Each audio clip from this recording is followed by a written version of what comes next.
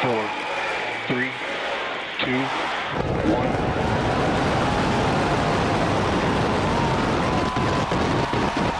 We have liftoff.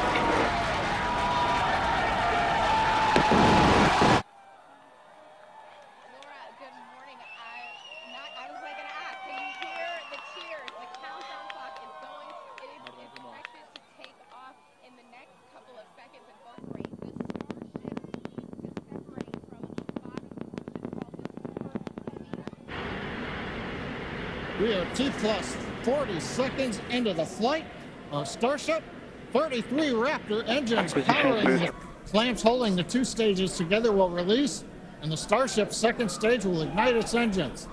Starship will then separate from the Super Heavy booster and head to space. And at the same time, the three engines that are still firing on Super Heavy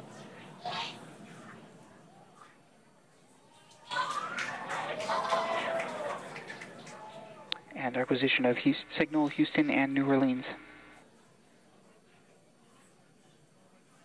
Booster engine cut off.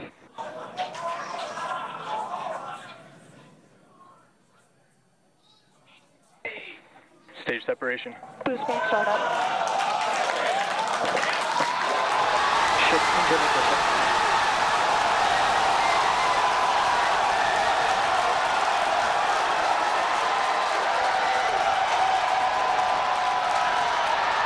You're hearing the cheering. The first ever successful hot stage for SpaceX's Starship. Now, we did know that that hot staging was going to be incredibly dynamic. We knew that there was a chance. Primary objective of the booster today to get to hot staging, to get ship on its way to orbit. It did that admirably. Yeah, we definitely asked. Starship trajectory nominal. All right, great news there. That trajectory for ship is nominal. Signal, Cape Canaveral. Once again, Starship's second stage is firing those engines.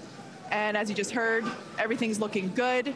Now, for the ship, we wanted it to survive hot staging, which, as you can see there by that little dot on your screen, it did. Unfortunately, did not survive. That being said, that's okay. It survived several seconds after hot staging, so we're going to take that data and improve the hot staging sequence and probably improve the hardware itself for the next flight.